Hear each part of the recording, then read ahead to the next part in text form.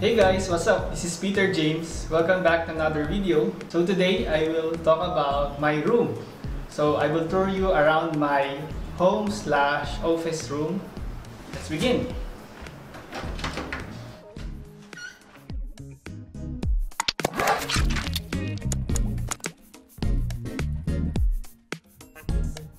So this is my room. Pardon me for my international viewers because I will sometimes speak Filipino or Tagalog here. If you want, just turn on your subtitles below. So previously, may video ko about my desk setup last 2020.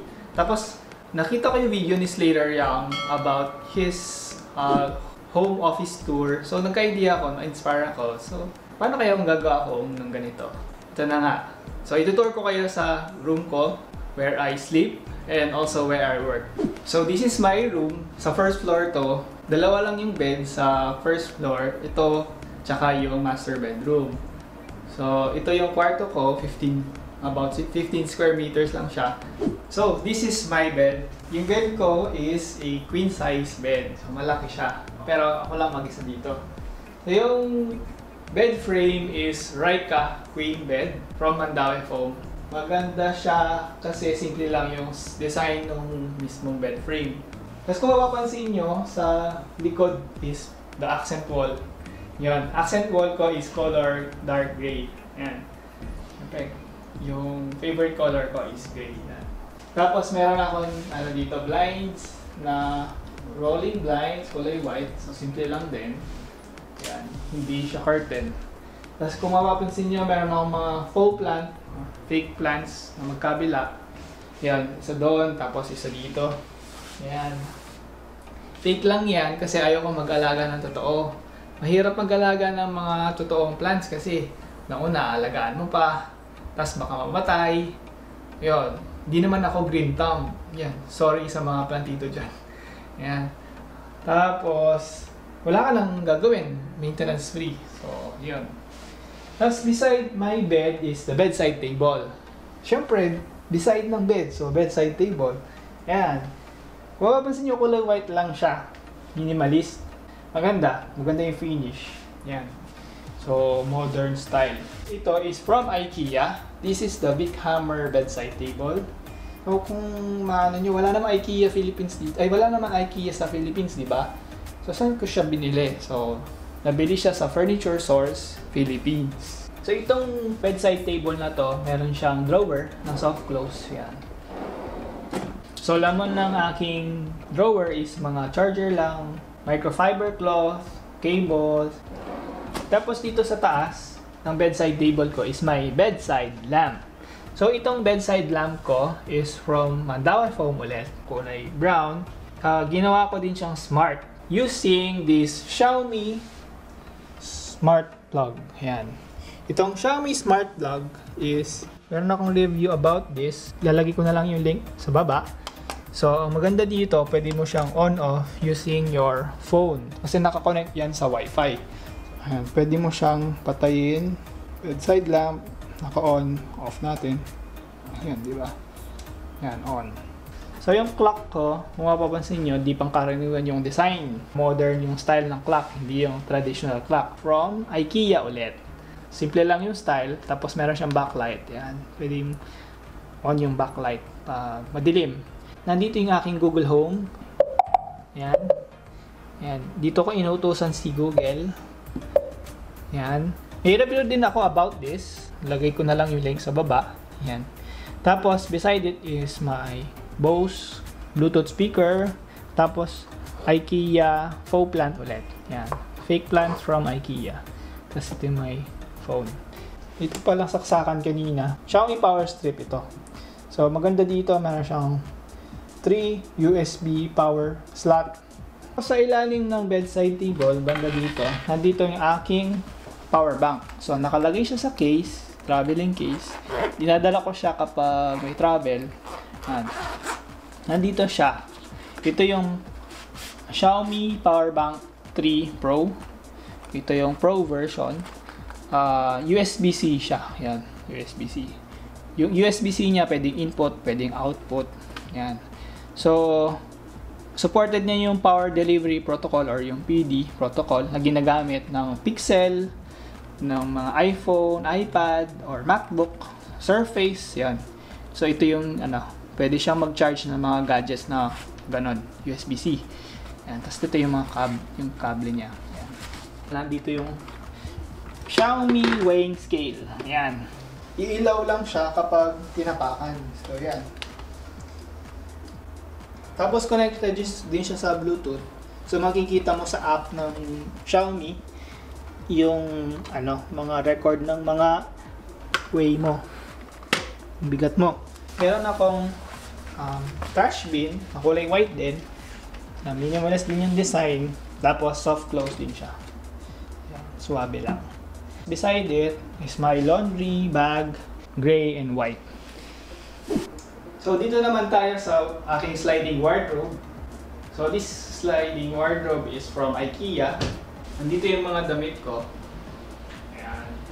Mapapansin mo yung mga nakalagay dito sa hanger, halos kulay gray.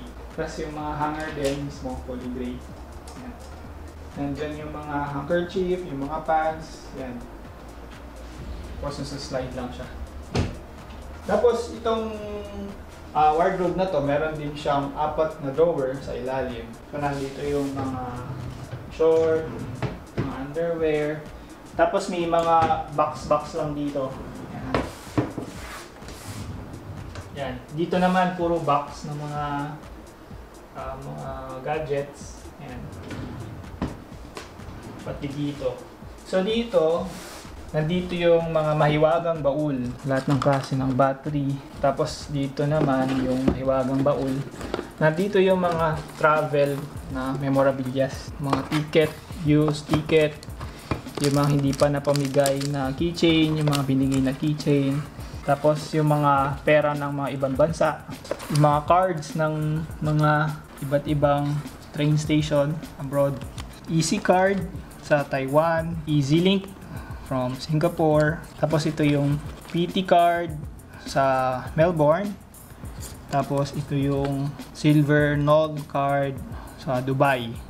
Tapos nandito yung pump ko na ni-review ko din, yung Xiaomi na bike pump. Yan. Nakatago lang siya dito. May review din ako about dito, so nilagay ko na lang yung link sa baba. So, sa tabi ng sliding wardrobe ko, nandito yung aking DIY dry box. So, nandito, nilalagay ko yung mga cameras tsaka lenses ko dito. Mapapansin nyo, punong-puno siya ng mga dehumidifier.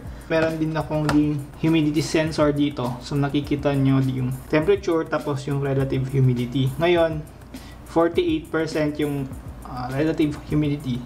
Kailangan kasi 35 to around 60 yung humidity para hindi mag-grow yung mga fungus.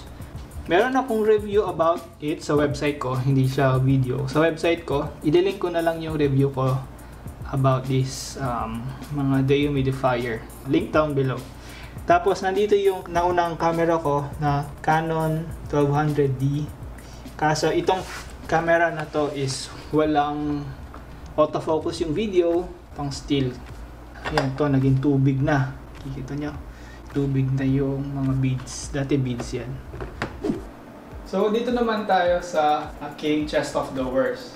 So ito yung famous na mount chest of drawers. So ito is galing din IKEA. Kikita nyo yan. Minimalist yung design. White lang din. May mahilig ako sa mga white lang.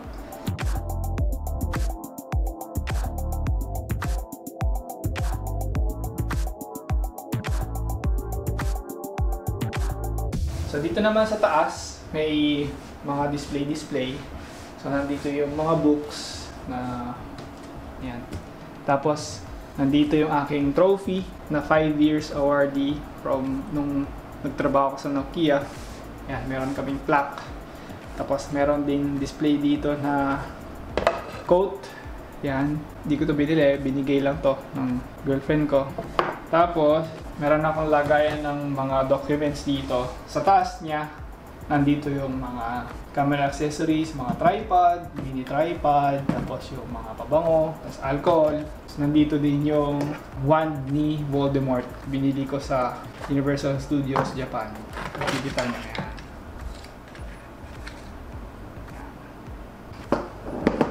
Tapos nandito yung car keys ko. Yan. Sa loob nito, nandyan yung mga documents, yan, mga office supplies. Kasi nandito din yung, nilalagay ko din yung laptop tsaka yung Surface. Yan. So ito pala yung mini tripod ko. Yan. Ito yung Manfrotto Pixie. Pwede siya extend. Tapos pwede yun siyang parang gawing selfie stick. Pero hindi naman mahaba masyado.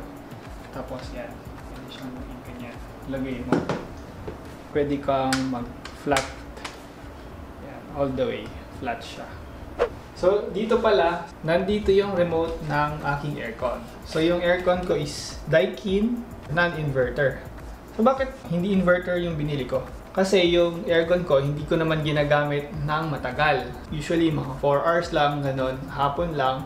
Yung kasing inverter, matipid lang siya kung more than 8 hours mo siyang ginagamit.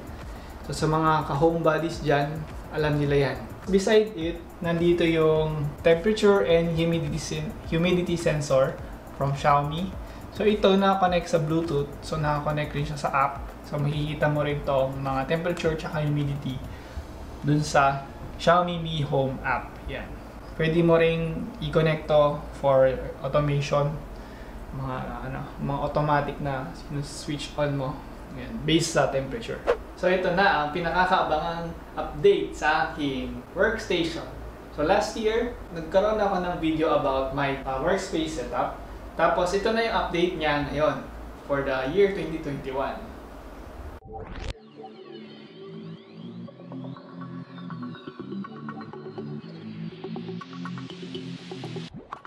So kung mapapansin nyo, iba na yung table ko. Dati yung table ko kulay dark brown tapos black yung sa bakal niya. Ngayon, mas malaki siya kumpara dati. Mas marami na akong malalagay. Mas maganda dito, kulay white yung frame niya. So hindi na kulay black.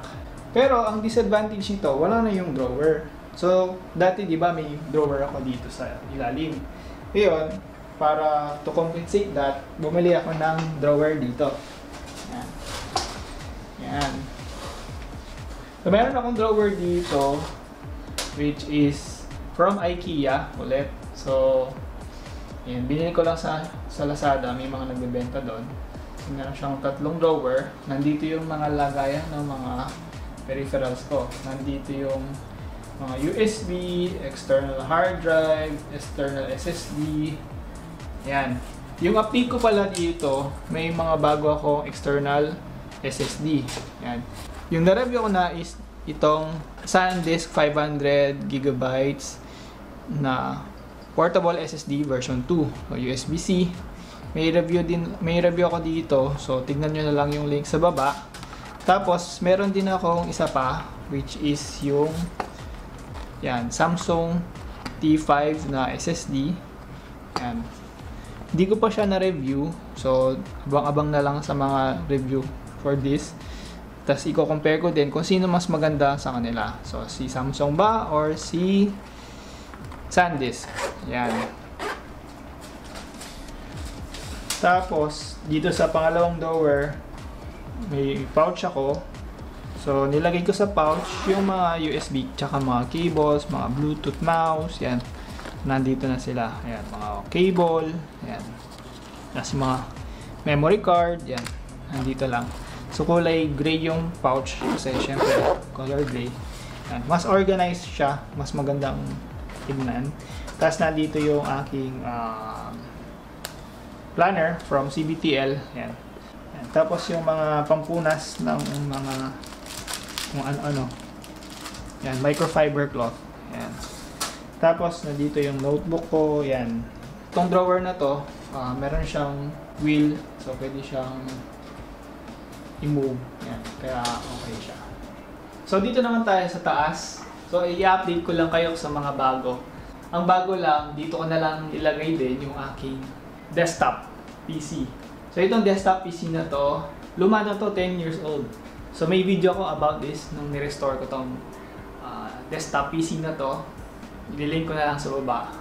So ito, mukhang bago lang siya kasi bago yung case. So, pero sa loob, 10 years old na yung laman. Gumagana pa din, so okay na siya. Tapos gusto ko yung yung case niya kasi kulay white lang, so minimalist. So itong headphones ko, wireless na siya. Dati yung wired na Motorola, ito yung wireless Bluetooth headphones, Soundcore Q30. So ito is Bluetooth, tapos active noise cancellation ANC. So tas meron din siyang app, so nakokontrol mo yung settings sa phone. Yun. So wala namang nagbago dito sa aking monitor, so ito pa rin siya. So ang nagbago lang din dito, nagkaroon na ako ng desktop speakers. So itong speaker ko is the Logitech Z407. Yan. So 2.1 na desktop speaker. Meron siyang subwoofer tapos dalawa yung speaker niya. So maganda dito, simple lang siya. So hindi siya intrusive. Yan, yung mga iba kasi ang lalaki. Sakto lang sa desk ko. Ito is Bluetooth speaker pero pwede rin siyang wired. Ang maganda dito, wireless yung ang kanyang volume control. So ito yung volume control niya. Tapos nandito yung control niya kung Bluetooth ba or wired yung input mo. Yan. Gagawa ko ng review for this one. So abang-abang na lang din. So dito sa speaker. Tapos yung bago rin is dito sa lagay ng laptop. Dati yung lagay ng laptop ko is yung malaki. So ito mas maliit na. Portable. Yan. Tapos may pouch siya. Pwede mo siyang ilagay sa pouch. Tapos pwede mong dalhin for travel. Nilagay ko rin dito yung aking Xiaomi desk lamp. Ito yung ginamit ko dun sa video ko about dun sa Google Home Mini na kinontrol ko. Pwede yung patayin, click mo lang. Yan. Tapos pwede i-change yung intensity. Yan. Tapos pwede rin change yung color ng mismong light. Yan. Pwede siyang warm. Tapos pwedeng white. Yan. Depende. So yun, pag nakaupo ako, mapapansin nyo yung paa ko, nakabitin siya. Para hindi ako mangawit, meron ako nito footrest. Dito ko nilalagay, pinapatong yung paa ko para hindi mangawit. So itong footrest na to, movable siya, hindi siya fixed. Para hindi maging stagnant yung mga dugo nyo sa paa. Ayan. Na-adjust din siya, depende sa gusto mong level. Mataas. Yan. Meron siyang 3 levels. Ayan. So, last but not the least, itong chair ko. Kung saan ako nakaupo ngayon. So, itong chair ko, bago siya. Dati yung chair ko, yung mga nabibili lang sa mall. Alam ko is 3,500 ko lang bili dati yun. 4 to 5 years na rin siya nagamit. Nasulit na. Kaso, doon nangangawit ako. So, napag-decide ko na bumili ng mas maayos na ergonomic chair. So, ito nga yung napili ko sa ilang buwang pag-research ko. Ito yung Sihu M57 na chair. Tapos, kulay gray yung napili ko. Magkakaroon pala ako ng review for this one, specifically. So, tignan nyo na lang. Nakapag-shoot na rin ako ng unboxing for this one.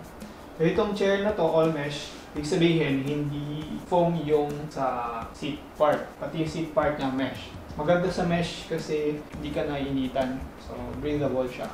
Then, na-adjust yung headrest. Pati yung armrest. May lumbar support na na-adjust din. So, comfortable siyang puan. Ayan.